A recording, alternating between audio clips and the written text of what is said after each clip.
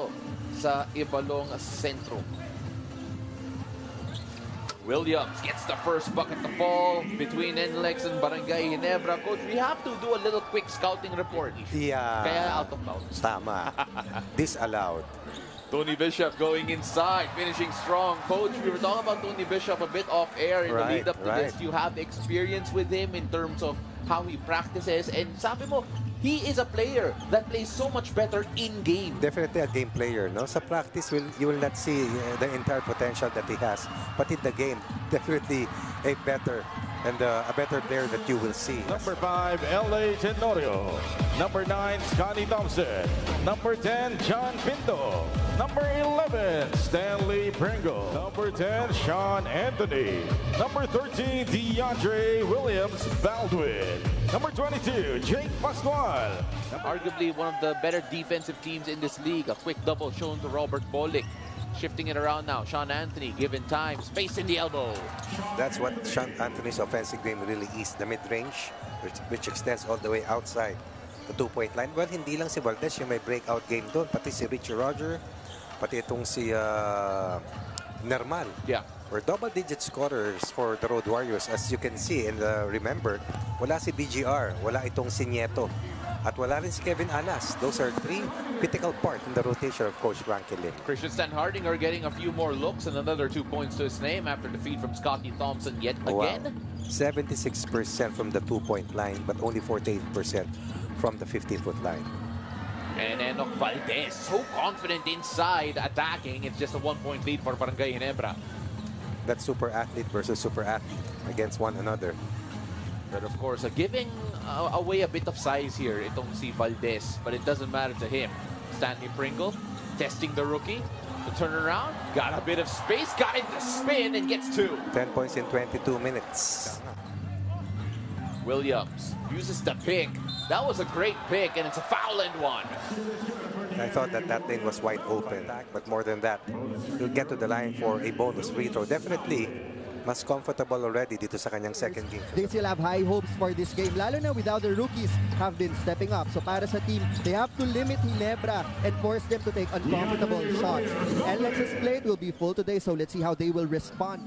A headway in terms of offensive production laban kay Scotty Thompson. Oh, and the good find there from Robert Bolick. He's such a great playmaker. Scotty Thompson being hounded by Miranda. Maverick Anmisi making his first appearance in this game, working on Richie Roger. And the fight, Tony Bishop. Right place, right time, delivered straight to his hands. Two things went right for Ginebra. The timing of the pass by Scotty Thompson and the activity of Tony Bishop was now 11 first quarter points. That's nearly 50% of their total output. Talk about masakit ang tuhod, parang ayos naman. Looking good, feeling good, but then Nlex Road Warriors score 3 back. Slowly getting there, but yung rebounding ang kailangan niya iangat at yung rim protection as well. And once again, Bolick setting up a teammate. Ooh, and Robert Bolick just flipped that up and got the 2 to fall, but did he get it off on time? There it is, confirmation, 29-23. Still in favor of Barangay Ginebra. Ahanmisi, tough shot. Oh, but he gets it to go as time expires. Lead once more. Barangay Ginebra, coach, off to a good start here. Oh, no doubt. Very hard from the field. One so far para sa Road Warriors. LA Tenorio, now to Ahanmisi. Ahanmisi, the drive, the step back, the jumper is good, and Maverick Ahanmisi is off to a good start here in this game. Points off the bench, always very important. That's why itong si Ahanmisi only playing his second game for Barangay Ginebra off the bench, by the way. They had just 28 bench points last time they won compared to 40 for Northport. Oh, Japet Aguilar with the erasure. Again, that's actually an important part, Coach, that you mentioned a while ago, that kung wala si Scotty Thompson to defend Robert Bolick will go on the attack as Ahanmisi pulls up for 3 again. Wow. It matters into his own hands here, but take a look at this first. The feed from LA Tenorio on the run. Von did not play in their previous outing, talking about itong si Pesomal, who's only playing his 6th game out of the 11 matches para sa Barangay Ginebra. In terms of advantage. A 6'4" player who can put the ball down on the floor, get to his spot. Deadly talaga yan. Bata pa hanggang ngayon, mahusay talaga. Williams swings that around to Semarad. gets set to fall from the corner. PBA, angat ang laban. Christian Stan Hardinger lost it again. Here's Valdez running the break, sails in for 2. You see Stan having a hard time navigating the floor against. As we saw Enoch Valdez a while ago, just finding a way to do things like that. The combination of Sean Anthony on defense and Valdez on offense haven't seen Scotty Thompson for about 7 minutes already. Let's see whether or not that is something of concern here. Wow. Jamie Malonzo. Given that it has a very short front line, itong Nlex surprise that so far they have taken away that strength para sa Ginebra. And it's Sean Anthony who goes in for 2 to make it a 4-point game once more. 45-41 is the count. Jamie Malonzo has been showing that he's a threat from the perimeter. Tony Bishop inside, can't swing that in. Jamie Malonzo could not get the putback, but Tony Bishop again. Wow. Third time's a charm. 11 for Bishop. Yung kukuha ng mga ganyang klaseng possessions para hindi na makuhanan ng paulit-ulit ng Road Warriors as Bishop take it strong against Semirat. Robert Bolick swing it around to Anthony. Pull up 3. That's good. Really a natural small forward. Also in double figures. First basket. Here in the second quarter, para kay DeAndre Williams as the local flavor has really cooked well para dito sa Road Warriors dito sa ating pangalawang quarter. 47-46 here. That's Christian Stan Hardinger. That's been his shot all day. He needed that. So the opportunity happening. Hindi pwedeng pag nangyari, doon ka na maghahanda. Mentally, physically, these guys are all ready. Stanley Pringle now off the dribble. Oh, the hop step and the finish. That is signature Stanley Pringle. Sean Anthony is just a pillar on defense. Nermal left wide open. Oh, fakes out Stan Hardinger. Moves to the side, but it looks like it'll be a goaltend against Jamie Malonzo. Now it is Robert Bolick quarterbacking again, calling for a horn set here. Now asking for a pick straight away from Williams. Showing a quick double. Williams going inside, gets an easy 2. Scotty Thompson swings it around to Jamie Malonzo. All of a sudden, Barangay Ginebra having to do the task of trying to find the answers. Christian Stan Hardinger playing Tony Bishop inside, and that's much better. He did when Scotty was seated on the bench. Williams swinging around to Semirat. He has 1-3 there. He now has 2 and from the same spot. He now has 8 third quarter points. He started the quarter 54-52. Barely 3.5 minutes gone. Nlex has 10 points. Ginebra has 4. Bishop trying to find Stan Hardinger. Wow. And Stan Hardinger hung on long enough.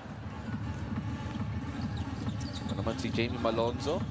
Barangay Ginebra finding Tony Bishop. Nice the sidestep and the finish. That's why I said it was a nice scoop pass coming from Malonzo. Good momentum play for Tony Bishop, getting into the shaded area and scoring on points inside the paint for the Gin Kings. Ito naman si Sean Anthony trying to find Williams. Gets just a bit of space and that's enough. Just finds a way to score. Good challenge coming from Jamie Malonzo. Scotty Thompson almost lost the leather here. Binick and Christian Stan Hardinger who finds Scotty Thompson on the drive. Here in the third quarter. Let's take a look at this again. Scotty was saying that was a goaltend. These adjustments are almost legendary, but then it's been Nlex, all Nlex here in the third quarter. They hardly miss here in the third, and that's why they have scored nearly 30 points for the second consecutive quarter. But this was against Nermal. The size advantage, coach. Literal, Nermal was at the shoulder of Christian Stan Hardinger. Hindi mo makita siguro yan kung nasa. Christian Stan Hardinger. Little spin move, finding Scotty Thompson inside. The extra pass, Jamie Malonzo gets 2. 3 touches underneath. Well, take a look at this. 1, 2, and 2 more for Jamie Malonzo. Ends up hitting the rim. Williams, size advantage for him. Behind the back dribble. Basket and 1. In his previous match for Nlex. At alam mo, coach, he does not force the issue. Talking about si Williams. Mautak maglaro. Oo, talagang dadahan-dahanin ka. So that was definitely a 2-for-1 opportunity. Robert Bolick finding Roger. Open for 3. Richie Roger rattles in and out. Still have time. Ahan Misi. Now to Stan Hardinger. Pull-up jumper from the free throw line, and that's good. Just in the nick of time. Well, Barangay Ginebra needed a little jolt in the arm, and Christian Stan Hardinger provided that at the end of the buzzer. Stan Hardinger for 2.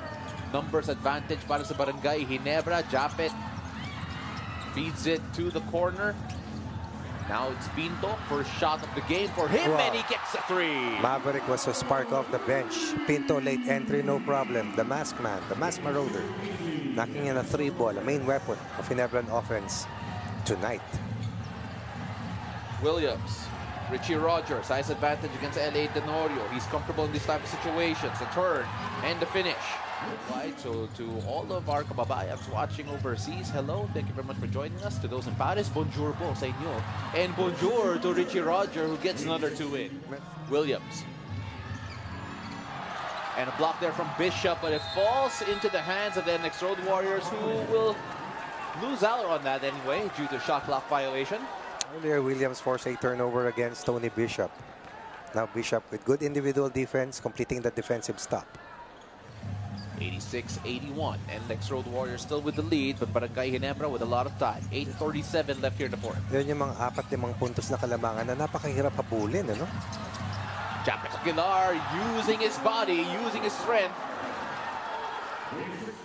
Bigay kay Richie Rogers, standing Pringle right in front of him, showing a quick double there. Sean Anthony getting away, but swatted away by Bishop. And Misi to Pringle. Pringle with the finish. That's a rare transition basket for Ginebra here in the final 2 quarters. Scoring in the blink of an eye. Barangay Ginebra. Now Stanley Pringle again to return the lead to the Gin Kings. 4 consecutive points. And let's see whether or not they can continue that here. They need to really impose their defensive intensities. They gave up 59 points in the last 24 minutes. Almost another turnover there. Buti lang nasalo ni Scotty. And Scotty will try to get his first field goal. Wala pa rin. And Scotty now has some defending to do against Valdez. And Valdez gets 2. 4 straight points. Returns a 2-point lead here for the Road Warriors. Barangay Ginebra. Anmisi quarterbacking. Gives it to Stanley Pringle. 3-guard setup here if you consider Anmisi a guard. Stanley. Or no, Semerad. Binigay kay Tony Bishop. Bishop. Little fake. Stanley Pringle. Gets the 3 to go. Take a look at this again. And Valdez. For a team that really loves to dominate inside. And that is a huge part of the game of Barangay Ginebra. Robert Bolick trying to go in. Another miss there for Robert. But then it is the import. Williams getting another 2. That's where the difference lies. Second chance earlier for Bishop, could not convert. This time Williams will not be denied for a 3-point lead for Nlex. 19 already for the Nlex Road Warriors in terms of second chance points. Now where can Barangay Ginebra get their offense consistently? Ahan Misi attacking off the dribble, finds Bishop. Bishop goes in for 2. Back-to-back turnovers from these teams. Rare mistake coming from Valdez. I thought he was going to pass early. And left wide open because of the slip. And Ahan Misi with the big triple. For Barangay Ginebra. There's this crucial slip there from Anthony. And Ahan Misi. Lamang ang Barangay Ginebra by 2. As Bishop finds Stan Hardinger inside, the little fake gives them a 4-point lead. That's why you have to move on to the next play as quick as possible and not be caught up in the moment. And the Bishop attack quickly, and Stan Hardinger close to the rim, unstoppable, and he's that deep. 4-point lead for Ginebra with a big fourth quarter surge. Bolick showing a quick double, wide open in the corner. Semara gets that to fall, and he has been a weapon from the corner. Pala 3 of 4. 4 of 5 itong si Anthony Semerad. As you take a look at Christian Stan working on Anthony. They get the switch, and Anthony almost got the turnover. 3 seconds on the shot clock. Bishop pulls up. Oh, a big 3-pointer for Tony Bishop. 101-97. They have to be quick here. Talking about Nlex. Semerad has it. They give it to Bolick. Bolick attacks. Bolick. Great find. And Nlex still alive in this one. And remember, Coach, free throws were an issue, but Williams with the flush here. Great feed from Robert Bolick. Yes, exactly. With his excellent defensive stop. And that final stop will seal the deal and cement this win for Barangay Ginebra, who will be returning to Manila with a twice-to-beat edge.